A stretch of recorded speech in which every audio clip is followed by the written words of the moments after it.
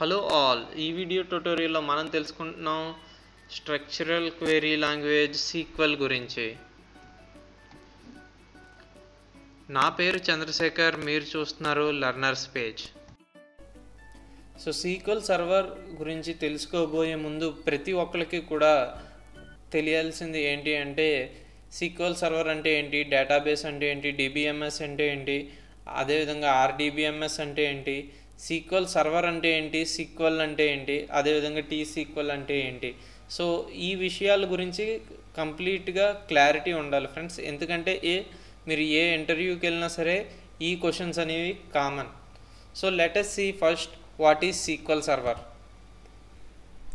So sequel server అంటే ఏంటి అంటే ఫ్రెండ్స్, సీక్వెల్ సర్వర్ అనేది ఒక RDBMS సాఫ్ట్వేర్. ఒక డేటాబేస్ని క్రియేట్ చేయడానికి, మెయింటైన్ చేయడానికి ఒక సాఫ్ట్వేర్ కావాలి.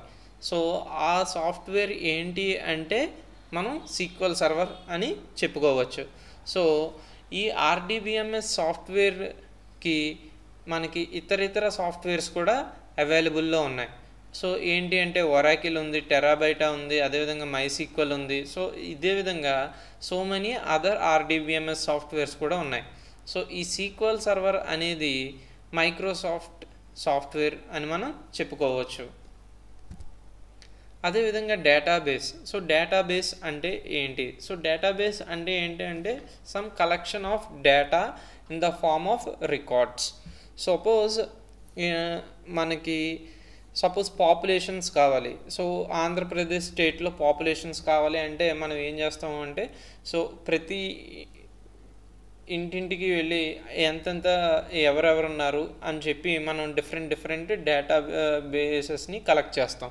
సపోజ్ మేలా, ఫిమేలా, నేమ్ ఏంటి, అదేవిధంగా ఆధార్ కార్డ్ నెంబర్ ఎంత. సో ఈ విధంగా మనం డేటాబేస్ని కలెక్ట్ చేస్తాం. సో ఈ డేటాబేస్ అనేది డిఫరెంట్ డేటాబేసెస్ ఉంటాయి. సపోజ్ ఇప్పుడు మీరు అదే బ్యాంకింగ్ సెక్టర్ కనుక వెళ్తే డేటాబేస్ అనేది in the form of customers.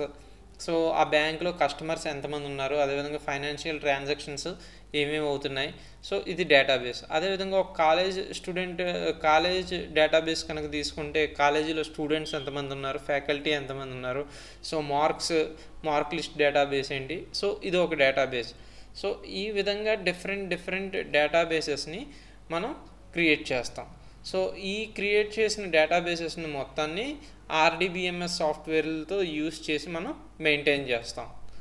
So అదేవిధంగా ఈ డేటాబేస్లో మనం ఏదైతే ఒక పర్టిక్యులర్ రికార్డ్ ఏదైతే ఉందో ఒక రోని మొత్తాన్ని ఒక రికార్డ్ కింద కన్సిడర్ చేస్తాం. అదేవిధంగా ఒక కాలమ్ని వచ్చి ఒక ఫీల్డ్ కింద కన్సిడర్ చేస్తాం. నెక్స్ట్ వచ్చి DBMS. సో ఈ DBMS అంటే ఏంటి అంటే డేటాబేస్ మేనేజ్మెంట్ సిస్టమ్. సో ఇదేంటి అంటే కాంప్లెక్స్గా ఉన్న ఒక డేటాబేస్ని క్రియేట్ చేయడానికి, మెయింటైన్ చేయడానికి మనకి హెల్ప్ఫుల్ అవుతుంది. సో ఈ DBMSలో మనకు వచ్చి 3 టైప్స్ ఉన్నాయి. ఒకటి ఏంటంటే hierarchical database management system, networking database management system, అదేవిధంగా RDBMS మేనేజ్మెంట్ సిస్టమ్స్ అని మనం చెప్పుకోవచ్చు.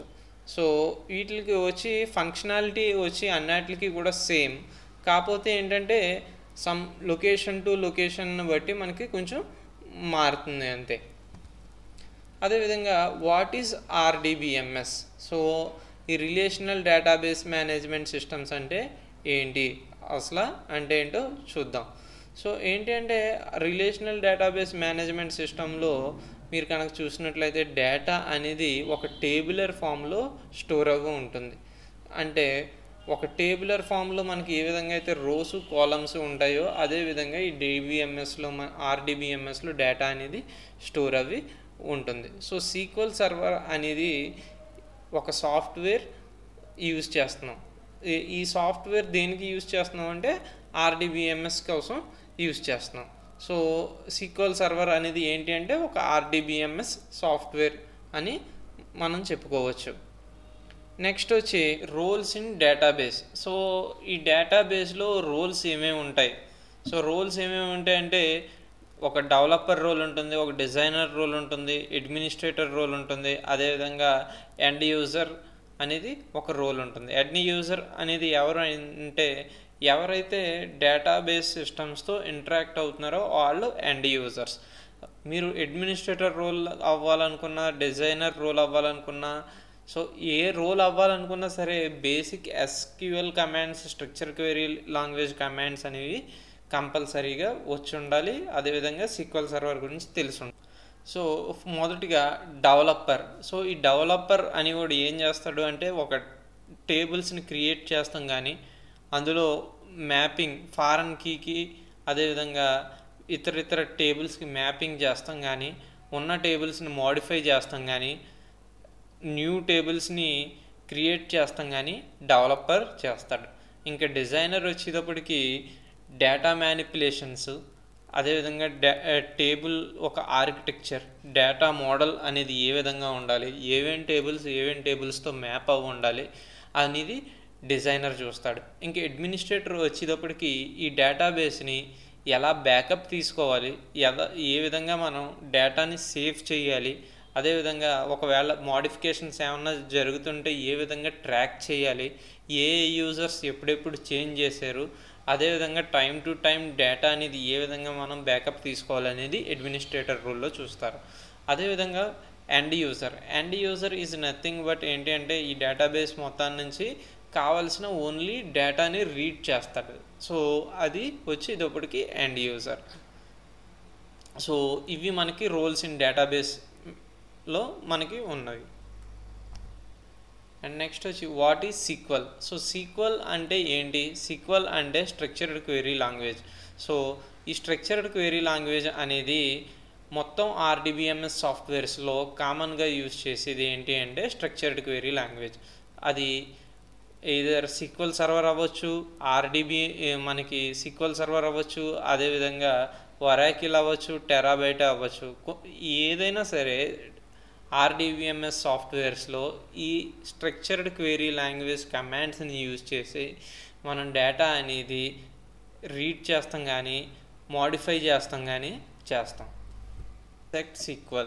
సో ఈ ట్రాన్సాక్ట్ SQL అనేది ఏంటి అంటే it's an extension of SQL structured query language అని మనం చెప్పుకోవచ్చు. And which is also derived from structured query language.